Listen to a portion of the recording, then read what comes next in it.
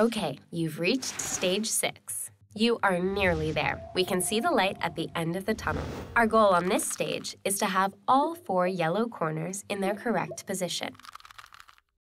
Hold the cube with the yellow face on top.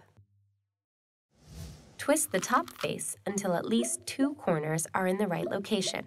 If you get lucky and all 4 corners are in the right place, then move on to stage 6, part 2. Okay, people, listen up. Make sure yellow is still on top and place the 2 correct corners in the back like this. Or diagonally, like this or this. Now, simply do this sequence. Right inverted, front, right inverted, back, back, right, front inverted, right inverted, back, back, right, right, up inverted.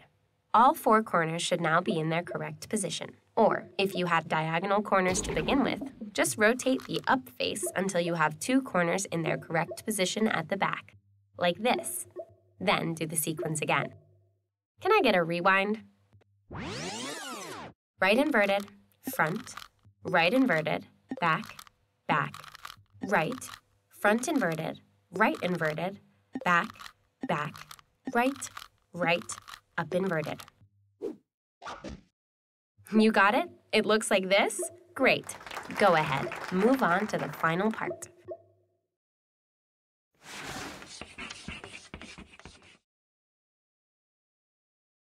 Okay, here's part 2, the final set of moves for the big finish. Ready? Let's do it. All we need to do now is to position the yellow edges correctly. If one edge is correct, then orient the cube so that the correct edge is on the back face like this. Now, looking at the yellow face, work out if you need it to move clockwise like this or counterclockwise like this. If all 4 edges are incorrect, then you can do either of the sequences coming up. Then you'll be able to work out which way you need to go. If you need to turn it clockwise, with the completed face still at the back, then follow this. Front, front, up, left, right inverted, front, front, left inverted, right, up, front, front.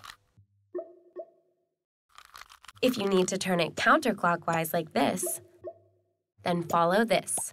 Front, front, up inverted, left, right inverted, front, front, left inverted, right, up inverted, front, front. Check your cube and it should look like this. Congratulations! You've just solved the Rubik's Cube. Great cubing! Now mix it all up and go again even faster. Happy cubing!